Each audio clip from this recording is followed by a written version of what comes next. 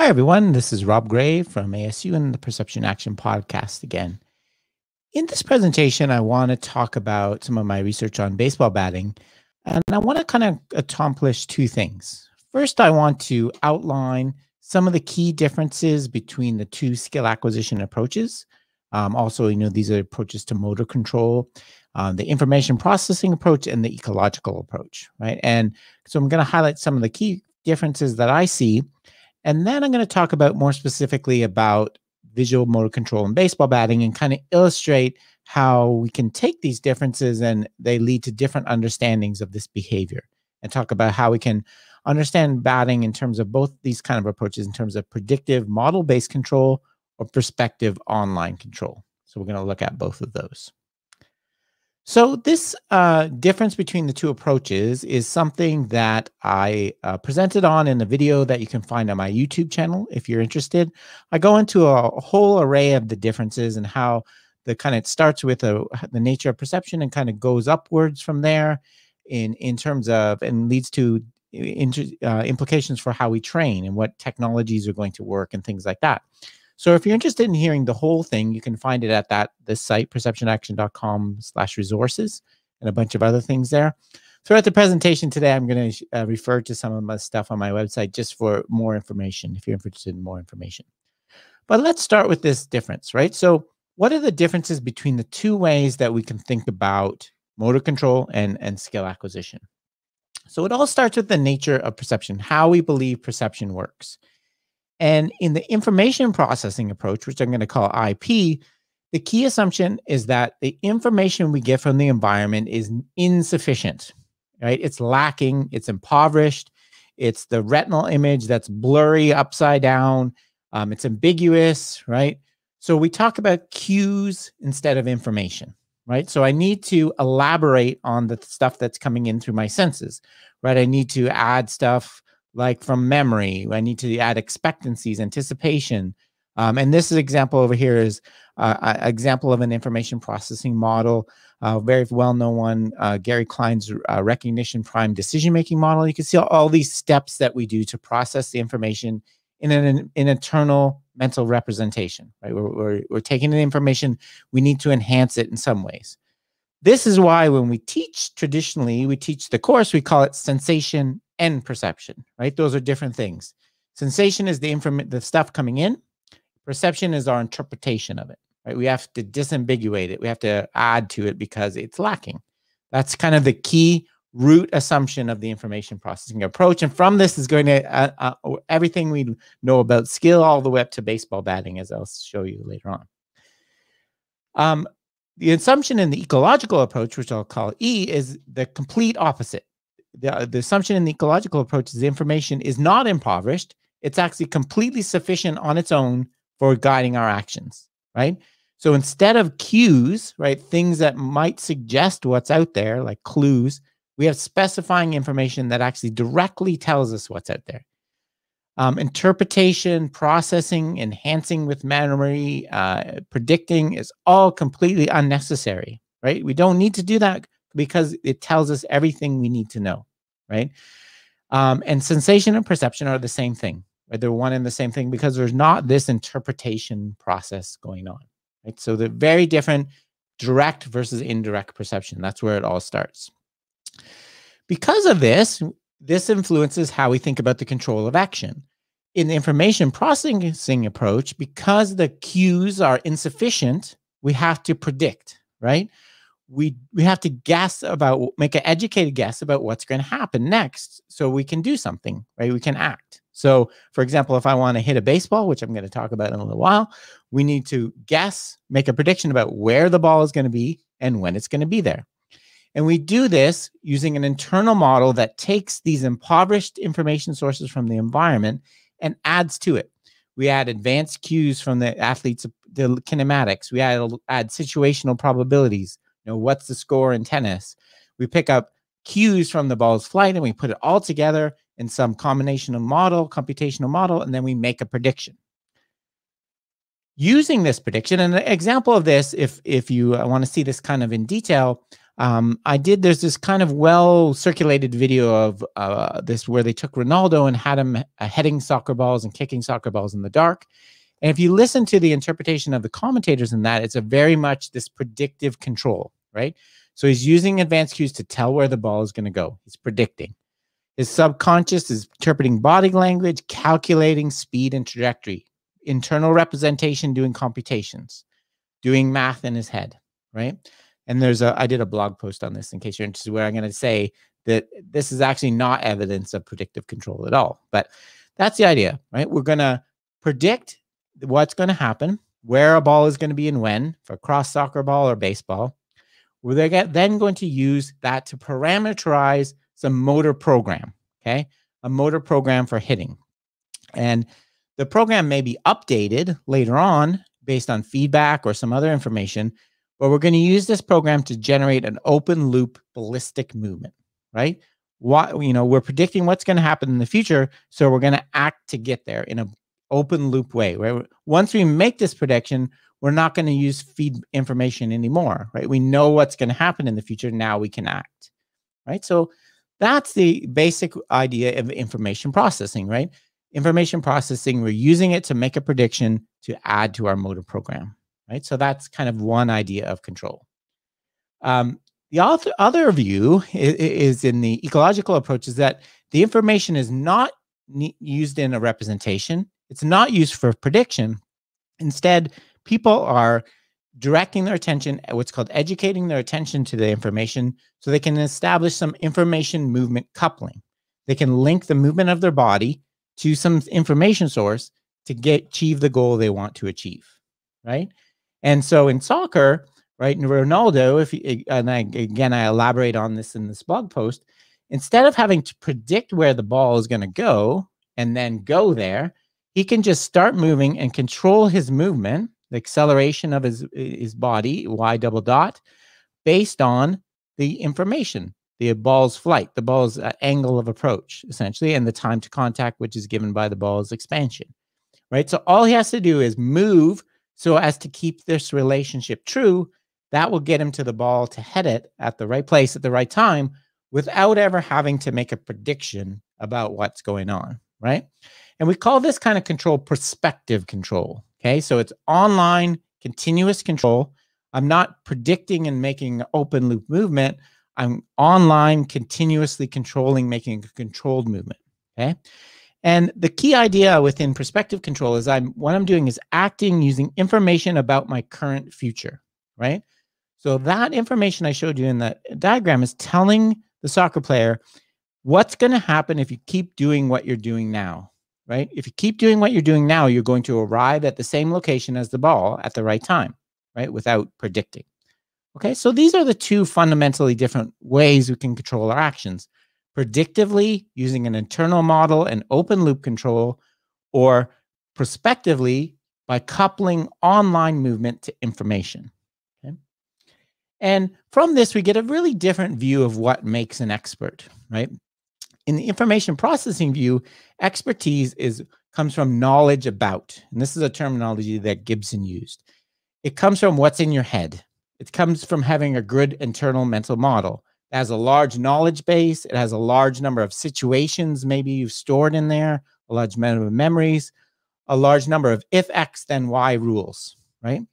And a really key important point in what I do is if you believe this, then this is separable from the actual motor control. We can train this thing out of context, this internal model, using out of context stimuli. Whereas in the ecological approach, right, expertise is not in the person's head, not in the athlete, it's in the relationship between the athlete and their environment. It's through establishing a control law that links information from movement, right? So it's not a representation, it's not memory, it's in establishing a good a relationship with your environment, which can be represented with a control law. It's also being well calibrated to the environment, right? Having a control law that takes into account your own capacities and abilities, right? So intelligence is not asymmetrically just in my head, it's in the relationship between the environment and the performer. Okay, so those are the kind of fundamental differences between the way, and for me, irreconcilable differences between how we think about skill and how we acquire skill, right? And so what I want to do for the remainder is show how I've been thinking about, and you can apply each of these two different ways of thinking about skill to the task of baseball batting. Okay. Right. So approaches to baseball batting. So baseball batting, this is all really kind of based on a review paper I have coming out where I've been studying baseball batting for over 20 years. I think now it's something that's fascinated for me for a long time. And this is kind of a culmination where I've kind of actually reevaluated some of my own work and looked at a bunch of other people's work to understand which of those approaches I just described better explains baseball batting. Okay. So first of all, why have I been fascinated by it? Because it's just an incredibly difficult task if you think about it. Right? Major League Baseball, the average Major League fastball now, currently this year, is 93 miles an hour, the average. The fastest pitch ever thrown and recorded in a game was by Aroldis Chapman, who's with the Yankees now, 103 miles an hour. Based on release point, that gives you a flight time of the ball of a long one is 400 milliseconds. Right. So if you think about it, I'm going to talk about this in a second. A baseball swing is a complex movement that involves the whole body. It's going to take at least 200, maybe 300 milliseconds to do that. So the amount of time you have to view the ball before the bat starts moving is literally the length of a blink, right? A blink and you miss it. It's about 150 milliseconds you have. The other crazy thing about whoever thought of designing a game where you're trying to hit a sphere with a cylinder, right? The points of shared contact are incredibly small. And so we've calculated kind of the temporal margin for error you have for a swing is plus or minus 9 milliseconds. You have to be within it to hit it into fair play. And I also say, the biggest evidence I can give you of how hard baseball is, a good baseball player has an on-base percentage of about 40%, that maybe a bit higher. They get paid $30 million for doing that, for failing 60% of the time. It must be pretty difficult, right? So that's one thing I always point out. So I've been fascinated by the difficulty of this task. So let's first, before we get into the models of control, think about actually what the batter's doing, right, when they're hitting. And first of all, let's ask, what does the batter need to know, right? So the batter needs to know basically two things: where and when, right? Where's the ball going to be when it crosses the plate? When will it cross the plate, right? And I've drawn a fancy graph here that shows kind of all the angles and the geometry. You have a ball approaching the eye. The where is, if we just talk about height in this instance, it's this distance OP below your eyes. What I want to point out here is when we think about this, and again, fitting into these two approaches, we can talk about two different kinds of information. In the ecological approach, and from Gibson, we have what's called specifying information, right? So specifying information is information that tells us all we need to know without further elaboration. And the easiest one to understand is this bottom one, the time to contact. So the time to contact of an approaching ball is given by its angular size divided by the rate of expansion of its angular size. If you've studied perception at all and you've studied motor, that's the famous tau, first discussed by Dave Lee. And this information source directly tells you how much time you have left. You do not need to interpret it at all. You don't even need to know what the object is or how far away it is or how fast it's moving. All you need to do is take this size information and it will tell you when the ball is going to hit you, right? So these sources of information tell the batter exactly where and when to get the bat to, right? Where to get the bat to and when to get it there, right? So they're specifying. They tell them the information they need to know to achieve the action. Along with this specifying information, there's a lot of what are called non-specifying information sources. So non-specifying information sources are information in the visual. In this case, we're talking about vision, but there's also in other senses. But there are information sources that are related to the task and can somehow give you clues of what's going on, but you need to do more work to get it. And a strong example of that, let me start with situational probabilities. So in baseball, right, for those that don't know, baseball, there's obviously balls and strikes. 3 strikes, you're out. 4 balls, you get a walk and go to first base. So almost universally, when a pitcher gets behind 3-0, that means if they throw one more ball, the batter gets to go to first base. A pitcher will throw a fastball because it's easier to control. So knowing that a count is 3-0, a batter almost always can guess that the pitch is going to be a fastball, right? This is non-specifying information, though, right? Knowing that a pitch is a fastball does not tell you exactly what time it will arrive or where it will be. You can use that information and elaborate on it from some model and some other things to do that, but on its own, it doesn't do that. Okay, so that's the difference. The other ones are shown here. This is the angle the ball's coming out of the pitcher's hand. One of the things baseball batters are trained to look for is what's called the hump in the curveball, right? So a curveball, which is a slower pitch, is launched at a higher angle. So it comes out like this. So this is a launch angle. Again, that is a non-specifying information source because it doesn't tell you exactly where the ball is going. You need to do more work to figure that out. The other one is the angular size on its own. This is particularly relevant if you're hitting off a pitching machine that's throwing the ball at the same speed every time. Then you can just start your swing when it reaches a certain angular size. So there's all these non-specifying information sources and specifying information sources. Okay, so that's what information the batter has. What are they controlling? Okay, there's been a bunch of work by me and other people looking at a baseball swing. And a baseball swing, and this is the work, some of the work I'm going to describe, we use force plates and motion tracking aid to identify these things. But basically, you can see in that image, baseball swings have roughly a very similar structure to them. There's some different individual differences, but baseball swing usually starts with the front foot coming off the ground, the stepping phase. What a batter is doing there is they're taking the weight off the ground and shifting all their weight to the back leg. They're coiling up. Okay, they're storing force that they're going to unleash onto the ball by putting their foot back down, the landing phase. So what they're establishing here is a kinetic chain by taking a force from the back leg up the body, through the hips, through the core, through the shoulders, through the arms to the bat. Okay, so they're doing a kinetic link. So then the bat is going to move, and then there's going to be impact, right? So you get these, you can identify these phases by the force.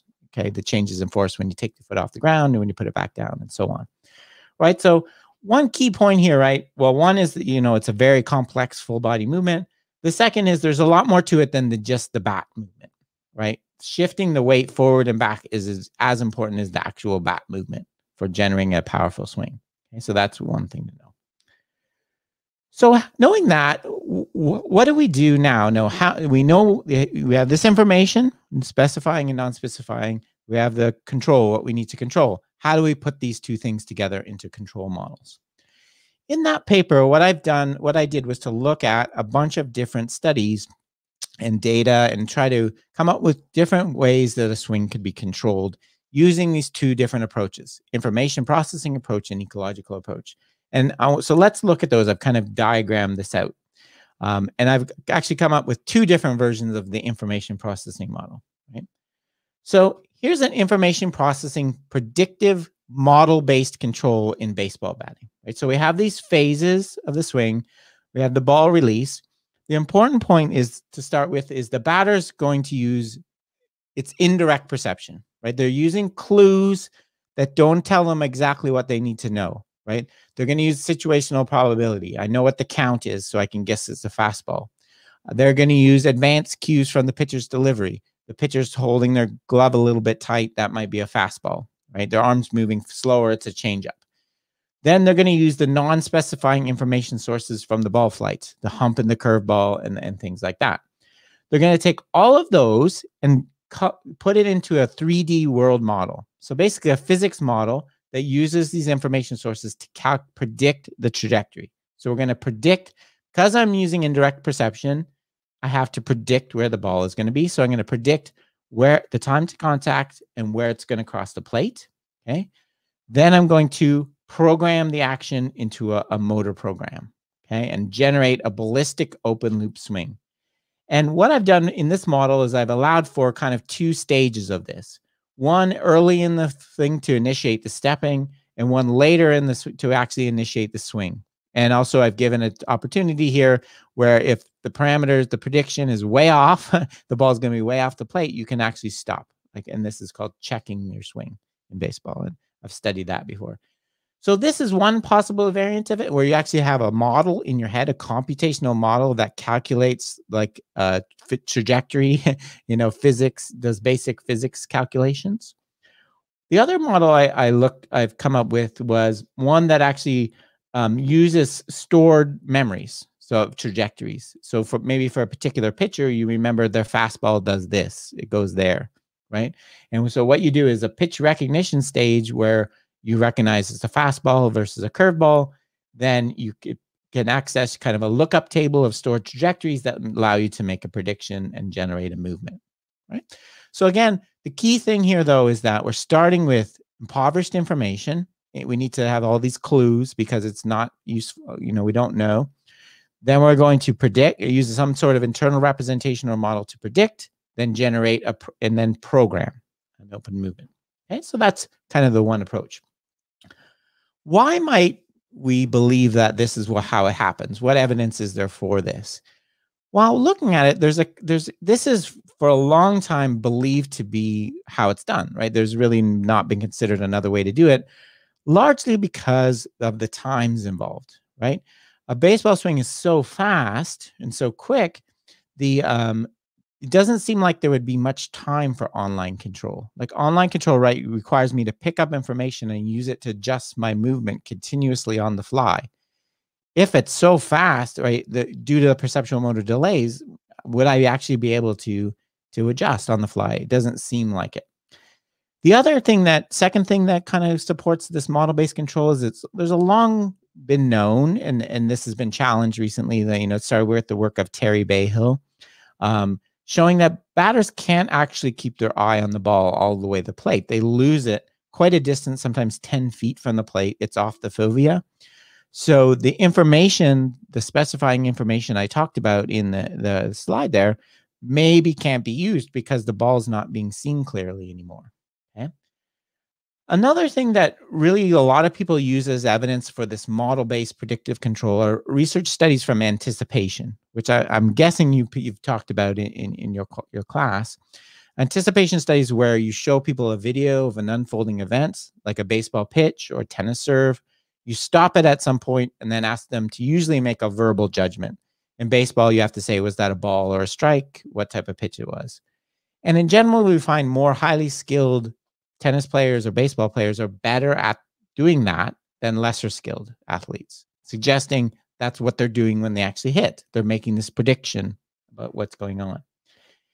The other effect is that hitting performance seems to depend a lot on the situational probabilities, sequencing.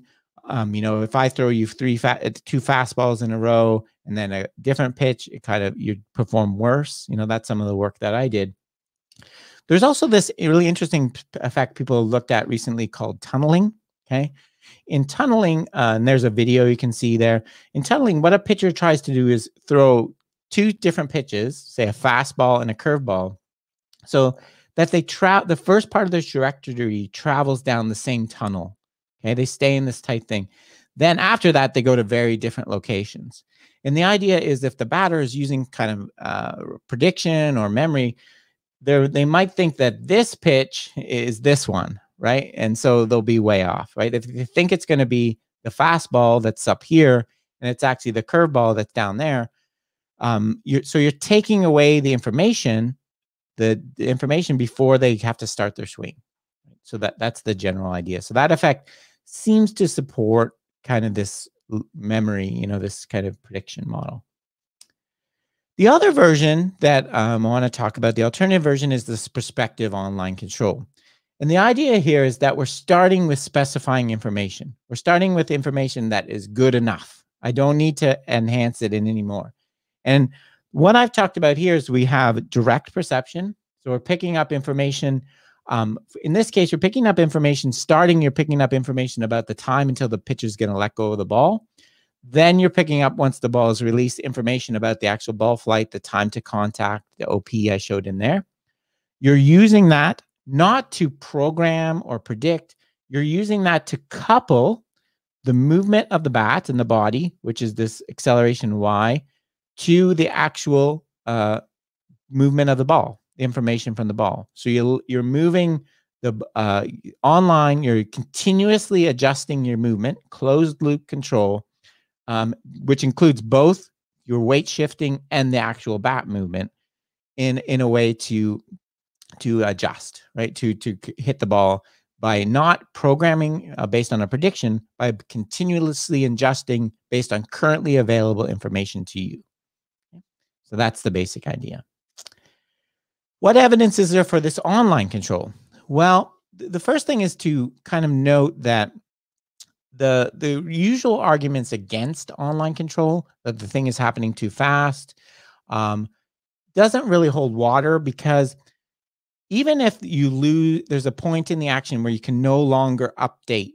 You no longer use feedback because things are happening so fast. As long as you're acting on this current future, which I talked about in perspective control, you're going to get there even if you stop losing information, right? If I'm adjusting my bat movement to close the gap between my bat and the ball, as long as nothing else changes after I stop losing information, I'm going to get my bat there to the right time, right? So I don't have to have information right up to the last second. There's also research on eye movements, right, showing that batters actually can keep their eye on the ball by using a combination of eye and head movements. Even if they did lose the ball off the fovea, we're not talking about acuity here. That information I talked about, the time to contact and stuff, is still very good, even if the ball is quite a far distance off the fovea. What about the anticipation experiments? Well, I've been growingly believe that these are, not to dismiss them, but I think they're kind of artifacts, right? What we're doing is, in a lab, we're creating a task that's almost nothing like the real task. Saying fastball is nothing like swinging a bat to hit a fastball, right? So yes, skilled batters can do that better because they are paying attention, picking up different information from the pitcher's delivery, advanced cues. But that doesn't mean that's what they're actually doing during the actual skill. They're actually using a prediction. Okay, so that's kind of what I've come to kind of think about that. There's also a lot of evidence. The best evidence for online control comes when you look at the variability in the swing. And this is some of the recent work that I've done in this area. So what I want to talk about is some results from a couple of studies I've done recently, both of them published in Frontiers in Psychology. The first one was this transfer of training study. And this was a study that I'm really, really proud of because it took me 10 years to do it. Because what I did was to train a bunch of people in real and virtual conditions, followed them to their next season of play, then followed them for 5 more years to see if they made it to professional or college and so on. The bottom line of this, and I'm not going to go into detail, is that what I found was that you can get transfer from a virtual environment. In particular, the two things that led to the transfer were, in my setup, was I had a virtual environment that, first of all, allowed me to add way more variability to practice than batters normally get. So they had way more variability in pitch speeds, pitch locations, and pitch types, right? In typical batting practice, you hit off the same speed on a pitching machine, or you have a coach that's kind of throwing the same speed all the time. So I had in the virtual environment, I could change these things. The second thing that was important was the way I changed it. I could change these things to keep you kind of right at your optimal challenge point, right? So if you're hitting really well, I could make the ball at pitch speed faster until you started to perform worse, then I make it slower. Same with the range of pitch speeds, right? So that I did find strong evidence in terms of both in the lab, league statistics, and the level of play they reached. And as I said, it was mostly due to this variability, and I think that's going to be important. The second study is one that I did published last year, where I looked at the force plate data from this training study and looked at what changed from pre to post training in these groups. And what I found was some interesting things. The first thing I found is what happens when you look. Remember, we have those distinct phases in the swing: lifting the lead foot off, bringing it back down, shifting the weight forward, swinging the actual bat. What I did first was to look at the variability. So I basically just calculated the standard deviations of those swings across trials. So if I did multiple swings, and what you see is you get this pattern that we refer to in perspective control. We could see the funnel of variability. So standard deviation at the early stage of the swing, The landing phase is quite high, 50 milliseconds. The standard deviation near the end, when the bat's actually in the hitting zone, is very low. And it's approaching that plus or minus 9 millisecond, right, that we needed. The speeds in my study were a bit lower than Major League Baseball, so this is actually what you need to kind of hit effectively. This pattern, so think about this, my variability is decreasing during the movement. So it's decreasing after I've already started it, right? There's no way that this can possibly occur other than with online control, right? What's happening here is I'm adjusting some aspect of the later parts of my swing based on what happened earlier, right? To make it more accurate. And what you can see, actually, this effect, this funnel gets stronger after the training, right? So this is exactly what we find and we expect in perspective control. You're adjusting your movement. The other interesting thing I'll point out, and this is a really important point for motor control, if you believe that movements are controlled prospectively like this, then the start of movements aren't really that important, right? You need to just get in the right ballpark, pun intended, but you can have really high sloppy variability. And this is what, for example, Dave Lee also found in his famous long jump, running up to a long jumping board study. That's important because think about how much we obsess about the start of movements in motor control research, all the research we do on reaction time. Reaction time, if you believe perspective control, is really not that important. It's really not important what you do right away. It's how you go along, what happens after you start moving. That's critical. So that's one thing I found. The other thing I did was to use kind of an analogy of what's called an uncontrolled manifold analysis. So what I'm showing here is splitting the swing into two parts, basically shifting the weight back and shifting it forward again. And what we can do with this, if I have pick a particular pitch speed, 85 miles an hour, it imposes this time constraint on my movement that my backwards weight shift and my forwards weight shift have to add up to this value, 479.